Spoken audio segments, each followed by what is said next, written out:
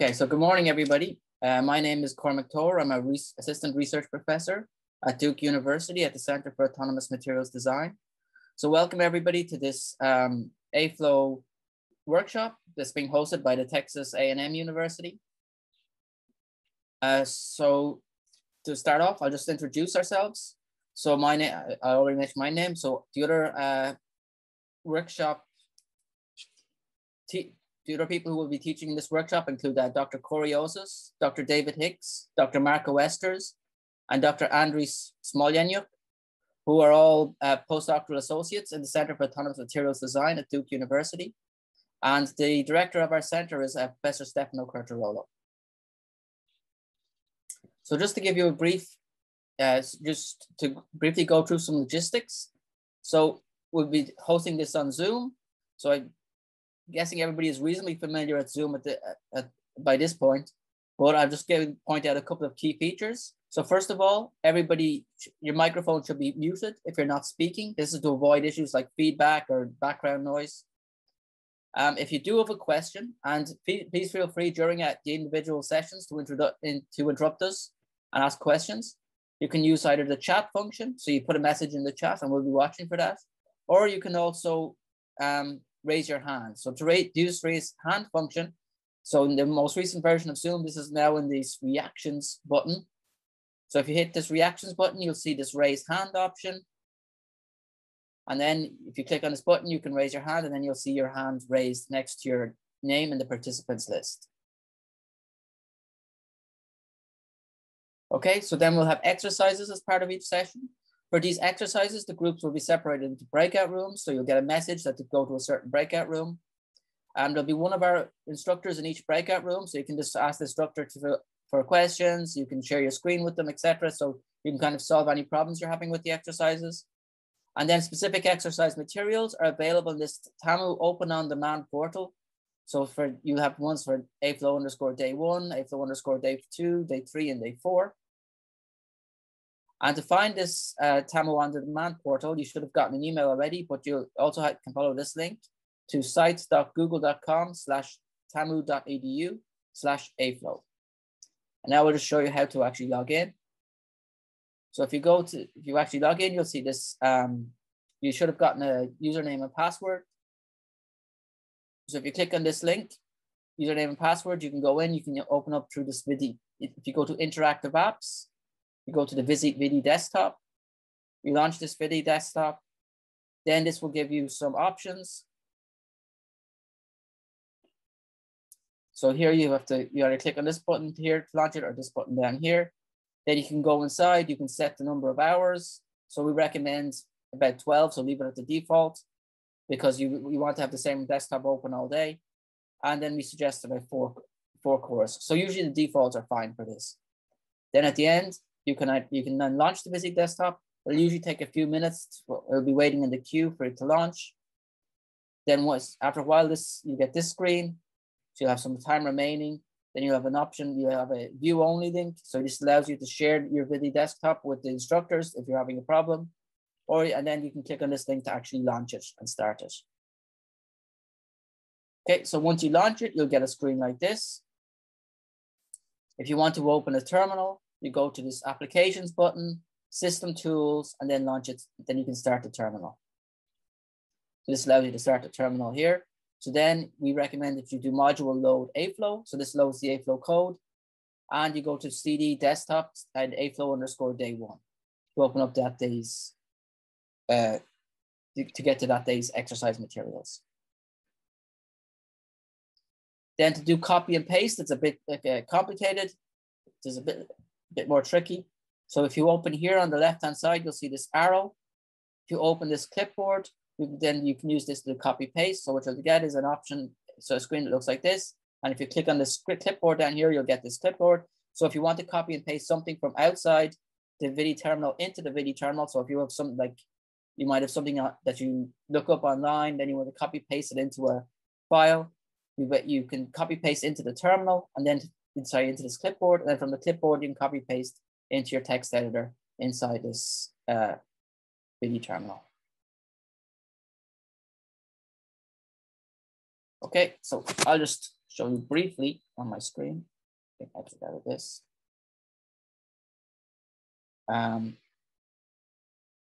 So here's the sites.google.com/tamru.edu/AFLOW.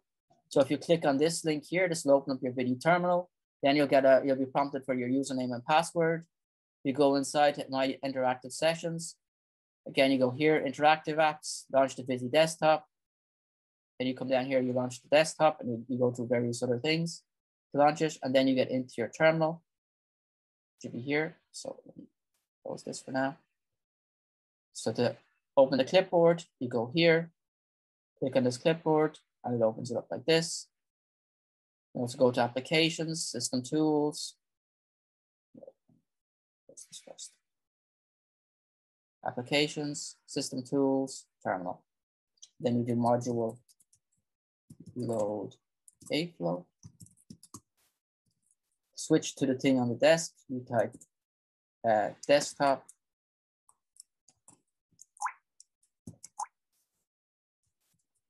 And then you have day one. You can also find it here directly on the desktop. It's under day one. So you can see here's the introduction. So it's just a copy of today's slides. But for later ones, you'll see that you actually have exercise materials inside. Okay, just let me go back to PowerPoint.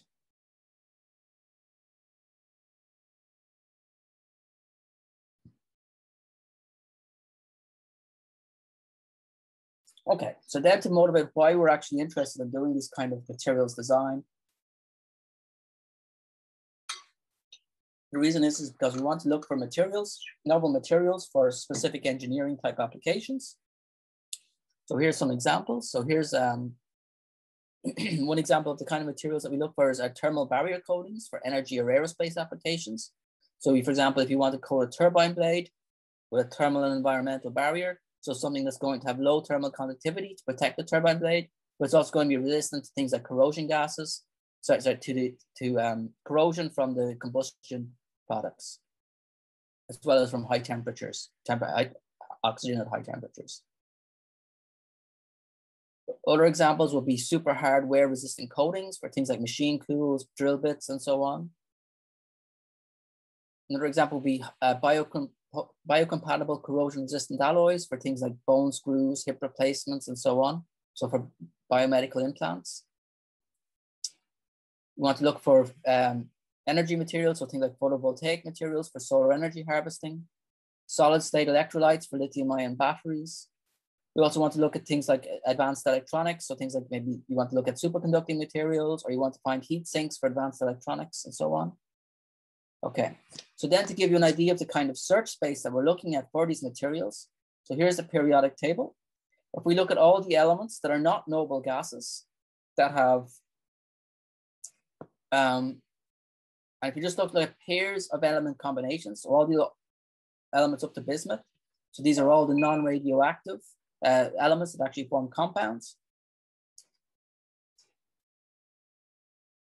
You have, if you start looking at pairs of these elements, if you just look at, just for simple pairs, not taking into account the different structures or stoichiometric ratios, but just for pairs of elements, you have 78 of these elements.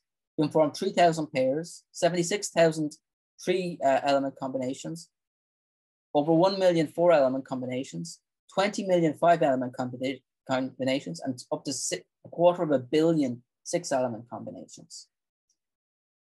Then on top of this, as well as just having different element combinations, we also have different possible structures. So what we call structural prototypes, and David will be talking a bit more about this later on, maybe tomorrow. So that increases, so you will literally get into billions of the different types of materials by the time you get up to 5 or 6 element combinations. Billions of potential materials. So here we have something like 10 to the power of 177. If we look at all the different prototypes that we've identified, you look at all the possible different decorations, you can have something like 10 to the power of 177 different unique materials.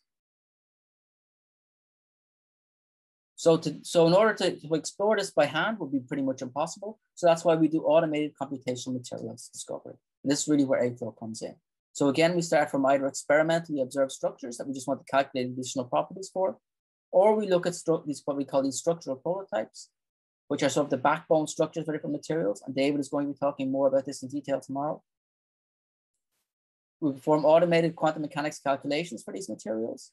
We start from where we do density functional theory calculations. So in this case, we'll be using the VAST, so the Vienna ab initio simulation package. We pipe the results of these quantum mechanics calculation into a searchable or sortable database. So in our case, this is at aflow.org.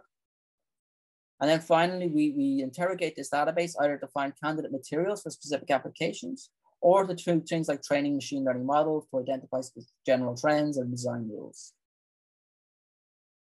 So the way AFLOW works is it wraps around the density functional theory code. So you should from a single input file, and you'll learn how to generate these files during this workshop. So from the single aflow.in file, you can set up multiple different DFT calculations. AFLOW will then monitor these DFT calculations. If it finds an error, it will restart the calculation. So we'll change some parameters in order to fix this error, restart the calculation, and then keep doing this until the calculation actually finishes successfully. Then at the end, we analyze these DFT calculations, we parse the output files and extract information like electronic properties. So we extract the electronic band gap, we plot the densities, electronic density of states. We can also combine multiple DFT calculations to get things like thermal and elastic properties. And we'll be going through how to do all of these things during this workshop.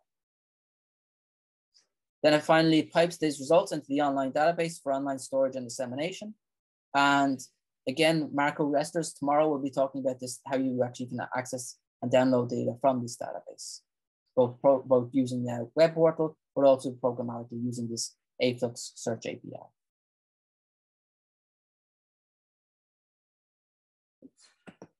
Okay, so here's the main AFLOW search page. So it's available at aflow.org. So this is the main page for the web portal.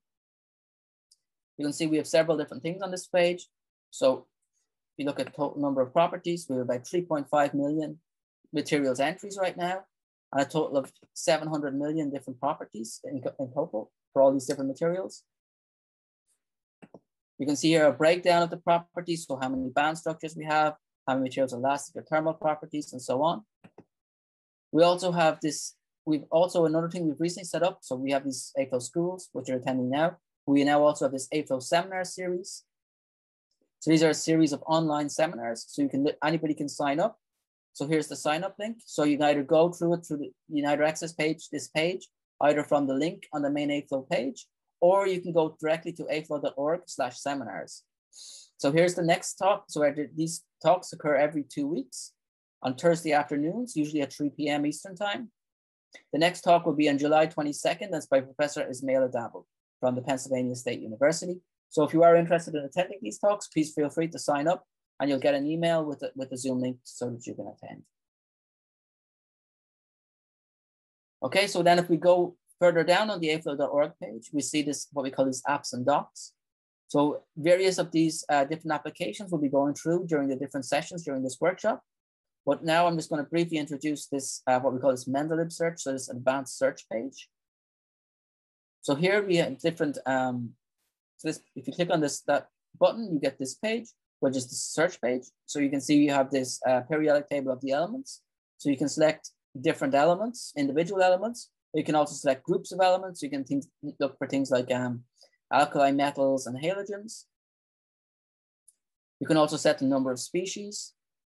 So this is important because if you don't set the number of species, it will give you everything that contains the elements you selected, but also everything but this is like just it contains these, but it could also contain other elements as well. So if you specifically want, let's say, just alkali halides, binary alkali halides, you should select alkali metals, halogens, and set number of species to 2. And then this will search only for these alkali halides. Then you can also perform different logic operations, so and, or, not. So if you want to have something that includes one element, but does not include another element, you can also then create these types of search queries. You can also then do different search filter by properties of the materials as well. So you can either do this slide, or you can just hit this display button so to bring both property filters onto the main page. So here, for example, so then if we do change the space so it also includes the property filters. At the bottom, you'll see these options. So space group and Pearson symbol are usually just always displayed by default, but then you can select other things like electronic properties for the band gap, mechanical properties, thermodynamic properties, and so on. Okay, so here I'll work through an example. Here I've selected sodium and chlorine. I've set the number of elements that I want to be 2. And then I want to click this filter here to add the electronic band gap. And then I can do a search. So I've got this. And then if I want to restrict the results to a certain range, I can also hit this restrict value button and go from say 1 to 3 electron volts or something like this. Okay, so before we do the exercise, I'm just going to run through this example on the web page.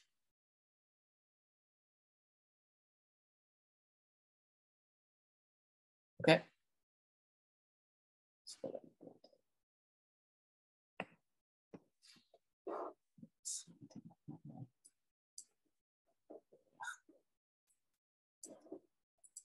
Okay, so here's the AFLOW homepage. So here we can go to the AFLOW schools and seminars that I showed you about earlier, and you can sign up for the individual seminars. And if you scroll down, you can see the more future upcoming seminars for the next month or so. So again, we have one roughly every 2 weeks on Thursday afternoons, usually on Thursday afternoons, except though this one in about a month's time, it's going to be in the morning. If we scroll down, we can see our apps and docs. We can go to this advanced search, so the search page.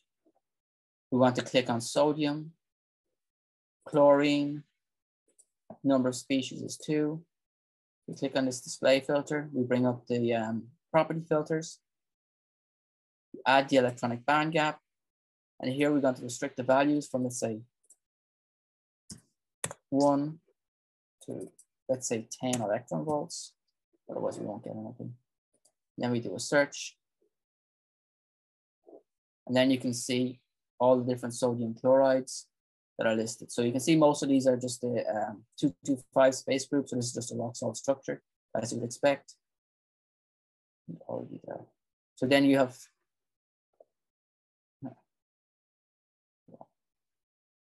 except, okay, here you can see you have a different, this is a simple cubic one down here. And even a simple cubic one here.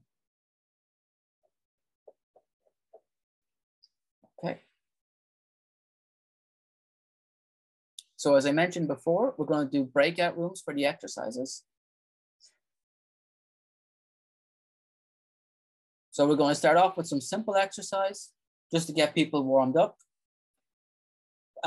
So here is the 2 exercises just using this using the search page on the aflow.org website. So the first one is to use the search functionality to find the band gap for silicon carbide in the zinc blende structure, which is space group number 216. The second one is to use the search functionality to find materials containing tin, but not lead, with band gaps between 1 and 3 electron volts in this ICSD catalog of this AFLOW database. And I see how many results are returned. So if we want to break up into the breakout rooms now, and we can start working through this exercise. Okay, let's stop share.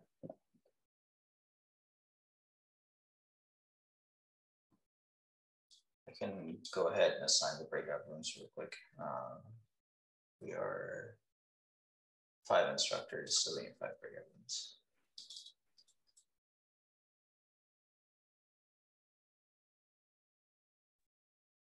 Okay, it looks like people are now coming back from the breakout rooms.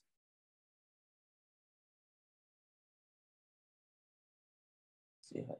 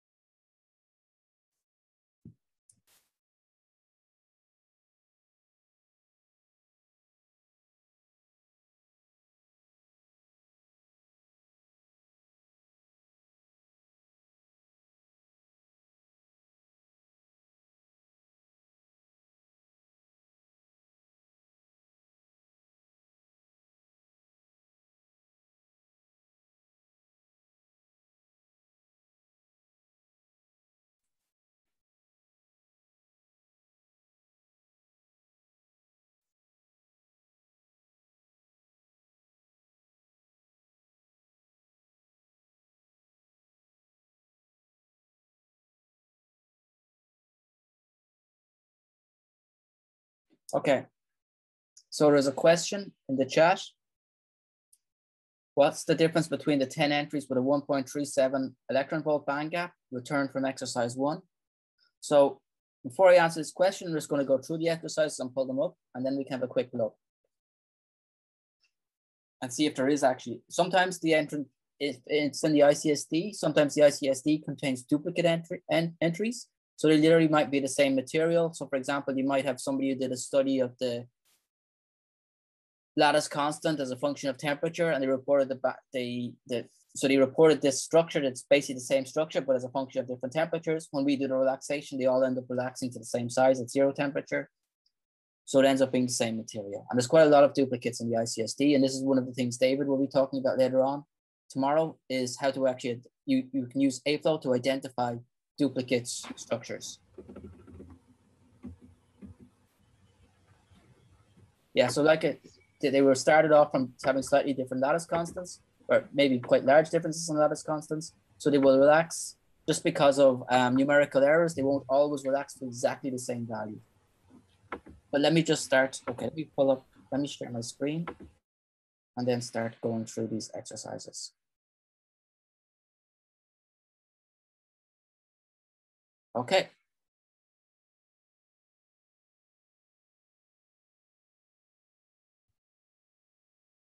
So, okay, here's the exercises again.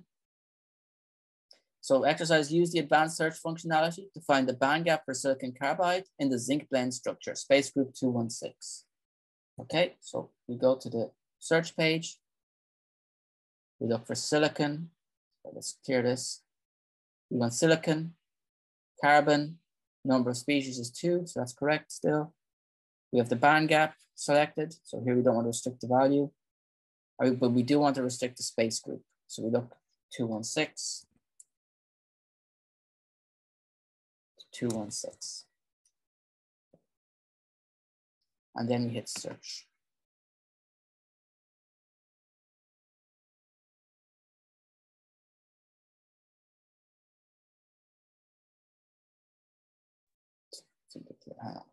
I think you cleared it out. Yeah, let me try again.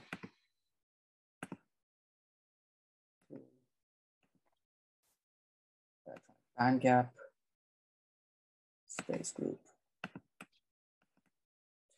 6.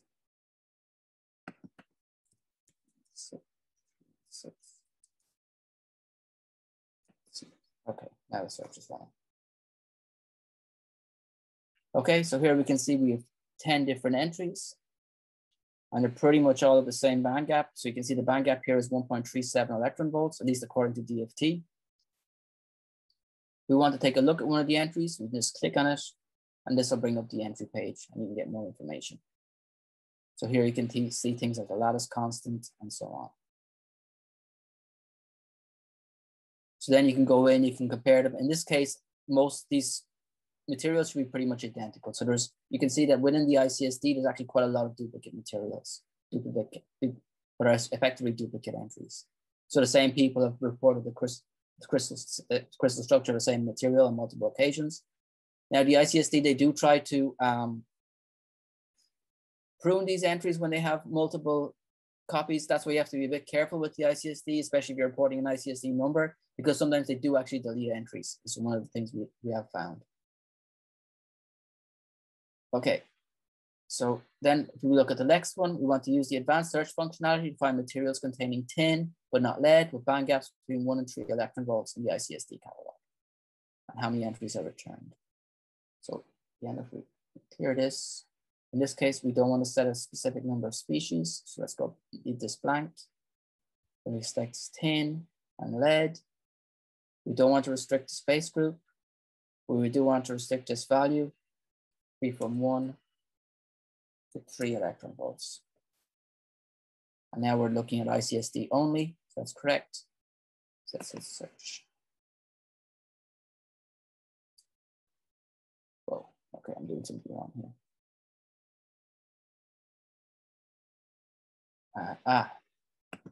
Should be tin and not lead. Okay, tin but not lead. Let's do that search again. So you can see here, if you hit this not button, it'll bring up this exclamation mark, which is effectively the not in our AFLOW syntax. And you can see now it returns 369 entries. And so you can see it contains ternaries, quaternaries, and so on. So you get a lot of different types of entries with multiple different species. And this is why you usually, if you want to search for a specific compound, you have to use this number of species button. Okay. So that's the exercises. So now we have this database. What are the kind of things we look for? Well, a lot of these materials that we generate are hypothetical materials. So they're generated by decorating these different types of crystal structures that we have here with different elements. So we don't actually know whether these materials are going to exist or not. So the first thing we do is look at whether or not they're going to be thermodynamically stable. And this uses this convex hull analysis, which Dr. Coriosis will talk to you about on, I think on Wednesday. He'll go through this in more detail. You can also look for things like mechanical stability. So for here, for example, we calculated the phonon dispersion. In this case, this is the hexagonal allotrope of titanium. You can see that it has all of these phonon frequencies are real. There's no imaginary frequencies. This indicates that it's mechanically stable at 0 temperature. Whereas if we look at the BCC phase, we can see here that you have these, well, you see on this plot, these are plotted as negative. This means that this is a way of representing imaginary frequencies. And this means essentially that the material is mechanically unstable. So you have certain deformations. If the atom goes in that way, it'll actually keep accelerating and the material will spontaneously deform. So at 0 temperature, this BCC phase is unstable. This is the high temperature phase. So it will turn into this hexagonal phase. Okay, now, so that's how you determine whether materials will actually form. Then once you've figured out which ones will form, you also want to look at properties. So the kind of things, if you have a large database of materials, you can do things like design rule discovery. So here's an example for superconducting critical temperature. On the left, so for example, for these two structures, if you put lead on this site, the critical temperature will increase. Whereas you put neodymium, the critical temperature will reduce. There's another example for thermal conductivity in perovskites. So in the case here of fluoride perovskites, the thermal conductivity depends on what atom is on the B site. Whereas in these oxide perovskites, it will depend most strongly on which atom is on the A site. So you've got these different sites, you've got A, B, and then you've got these anion sites, which are either oxygen or fluorine. So in the case of the oxides, it's going to depend on what element is on the A site, whereas in the fluorides, it's going to depend on what's on the B side. You can also then use the data to train machine learning models. So they actually give quantitative predictions for things like electronic properties, thermal mechanical properties. And I'm going to be talking about this a bit more on Wednesday. So the AFLOW code itself, you can download it and install it on your own machine. So whether on a laptop or on a cluster, you can be used on Linux, Mac, and Windows. So for Windows, you require some additional software. So Move on, man. Sorry? Can you mute your microphone, please? Thank you. So Windows requires some additional software. You can either have a Windows subsystem or Cygwin for other Windows versions. And for instructions and installation scripts, you can visit aflow.org/install-aflow. Okay, and then with that, I'll just wrap up and I'll just talk about who's going to be talking next. So next session, so before lunch and after lunch, will be with Dr. Coriosis. And he's going to give an introduction to DFT and VASP, so how to use VASP input files, energy calculations and look for K-point convergence, primitive conventional cell reputation, spin polarized calculations, and density of states and band structure calculations.